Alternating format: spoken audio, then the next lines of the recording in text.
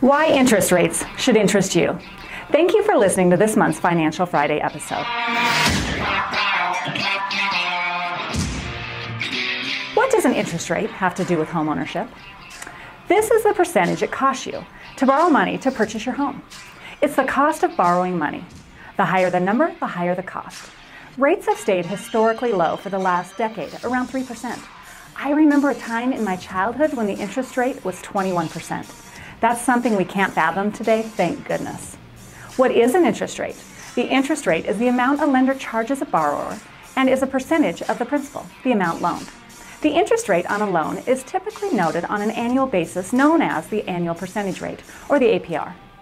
Many people are wondering if home mortgage rates will rise this year. The answer is yes, they are expected to increase, but not dramatically.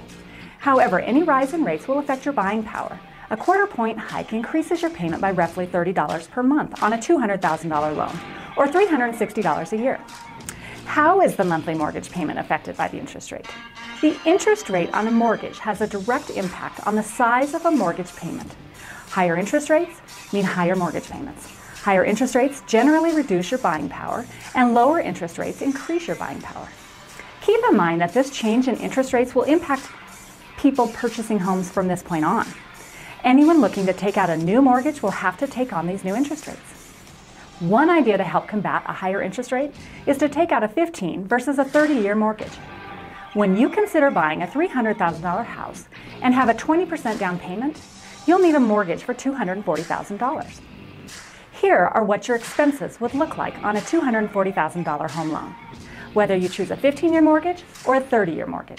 For approximately $600 more a month in your payment, you'll save $100,000 over the course of a 15-year loan.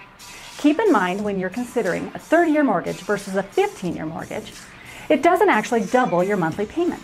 So check into it with your lender, as this will save you thousands of dollars over the life of your loan.